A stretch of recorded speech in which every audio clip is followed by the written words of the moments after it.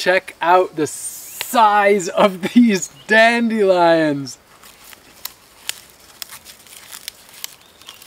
Oh, I'm Rob Greenfield, and today I'm going to try to make a 3-course meal where I incorporate weeds that you can find in your backyard, public parks, and wild spaces into each of the 3 courses. The 3 courses I'm going to make are a weeds and flower salad, a soup with wild onions and stinging nettle, and for dessert, battered elderflower, plus a stinging nettle tea. My goal is to forage at least 15 different ingredients to incorporate into this meal, and for the foods that I don't forage today, my goal is to have them be almost all foods that came from this land during different seasons. I'm doing my foraging today at a farm in southern France, as well as the woods around the farm. I came to Europe to do a speaking tour, and that was canceled because coronavirus happened. I've been here at this farm, La Reve de Gaia, for about 5 weeks now.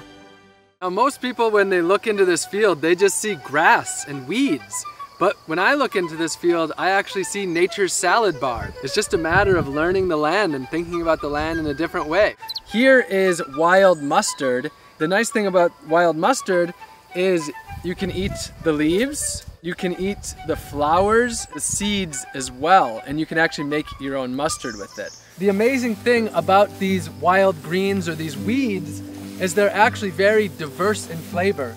You have sour, you have sort of sweet, you have spicy. You can see the different shapes of dandelion. Often when greens are growing in the shade, they grow much larger, reaching up to get to the sun, and it's not very bitter because it's in the shade. This is the perfect dandelion for the salad. By the way, the dandelion flower is a real nice treat as well. Now this here is the elder tree or shrub I'm going to make my dessert with. Oh, wonderful smell. This is actually the first time that I'll ever batter the elderflower. So this is new to me. This is gonna be an experiment for the 3rd course. Now this here is cleaver, and this is the type of plant a lot of people don't like because they stick to you. And what we're gonna be using today is just the soft tips. This is garlic mustard, which is perfect for the salad and also great blended up into the soup. So this is wild onion that I was in search of, and this stuff is the centerpiece of the 2nd course, the soup. For this, I'm simply picking the leaves. There are different wild onions and leeks and garlics that you'll often find in yards.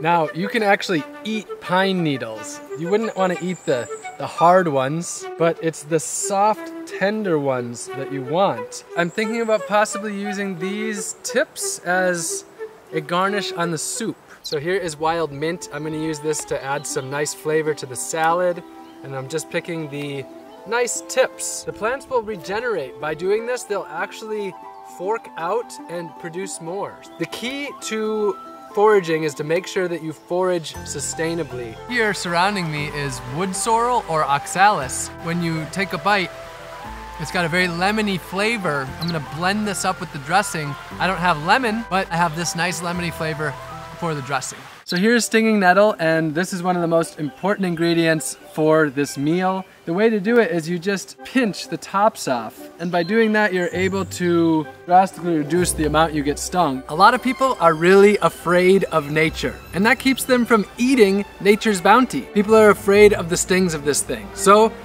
to make you a little less afraid, I'm gonna do this.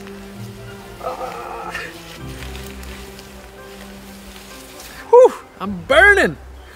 We are back at the farm, and I managed to collect 15 different ingredients for this 3-course meal. For flowers, there's vetch and clover and elderflower.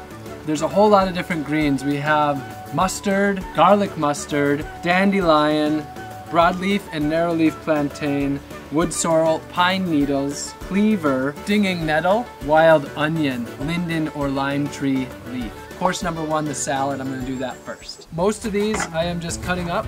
Wild greens have a lot of flavor, and a lot of people are very adverse to bitter, but bitterness is actually a sign that it has really important nutrients. I'm gonna throw some mint in there. Along with the vetch, I'm putting on the clover.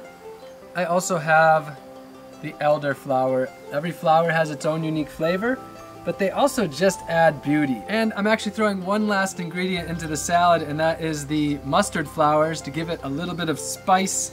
That'll also balance out the bitter a little bit. So this salad has 12 different ingredients that we foraged from the land today. Now, as far as the ingredients that I didn't forage, we have flour, there's olive oil, salt, vinegar. This is a chestnut cream, and the chestnuts were foraged locally, and blackberry jam, and the blackberries were foraged locally. These potatoes have been in storage for over 6 months from the farm here, and they've just started to sprout. They're still good, we just have to cut the outsides off. And the same goes for these carrots. We're gonna use those for the soup, and I'm gonna make the salad dressing. I've got my olive oil, I've got my balsamic vinegar, and then I'm going to put the mustard flowers and the flower pods into here, and then as well the wood sorrel. So I just got to bring that inside and blend it up. Whoa, strong. I think that's going to be good. I almost forgot the walnuts for the salad. And these are not walnuts that I foraged, but they foraged them last winter. Those will definitely add to the salad. Alright, so I'm gonna make a stinging nettle tea. That is as simple as taking some of these nettles, putting them in a pot, adding some water, and then I'm just gonna boil that. And nettle tea is one of the most nutritious things that you can make from the land. And these nettles are still edible, and I can just add these to the soup. Now it's time to make the soup. And I just cut up a whole bunch of the wild onion. For the stinging nettle, I'm just gonna throw that right in, because this is gonna be a blended soup, so I don't even have to chop that up.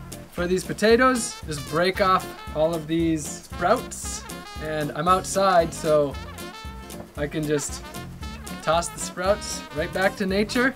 No food scraps belong in the garbage.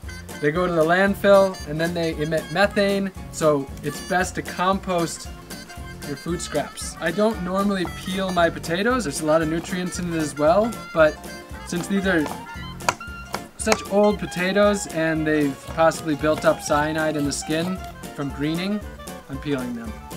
And then I'm going to chop up the carrots. So that is the soup. I actually already boiled a little water just to get that going. Also got some coriander. These are seeds that were saved from the farm here. I'm just gonna leave the soup to boil. Alright, the soup is done cooking, and now I'm just gonna blend it up to give it a nice creamy consistency. I am making the batter for the elderflower. This is the first time that I've done this. The egg is cracked, water adding. Last thing, flour going in. I am a little nervous, it's the end of the night. There's people waiting to try it. There's the first one in the batter, and whoa! Oh, nice smell! Smells kind of like a carnival. Whoa. First one down. Looks like I did it for a little too long. I should have read a recipe for this. If this works, it's gonna be great. If it doesn't work, it's gonna be a disappointing end to the day. I did it! There's the salad that has about a dozen ingredients from the land, the soup with the wild onion and the stinging nettle, and then the battered elderflower, and that one's gonna be the most interesting one. Now it's time to try it out. And I have Vere and Chloe who are gonna help me. Come on in. Vere's from Scotland, Chloe's from here in France, I'm from the United States, so we've got multiple perspectives here. Nice. Whoa! It's really tasty. I like the lemoniness of the dressing. You made a good salad. Great job. Alright. What's this on the top? That's the pine needle, the young pine needle from the spruce. That's so good. Dang. With more flowers than I expected. Really good. Antoine, the man of the farm, just arrived. Let's see what he thinks. I think this is really good. Oh! It's juicy. Dang! That tasted just like a carnival to me. All right, it was a success. Everybody liked every single meal. I liked every part of it. Food is growing freely and abundantly all around us everywhere we go, whether it is our backyards and front yards, and it is there for us to pick. But it is also there for us to protect and make sure that we are stewards of the land when we're foraging and that we're not taking more than we actually give back. So I hope that this has been an inspiration for you to incorporate more wild foods into your diet.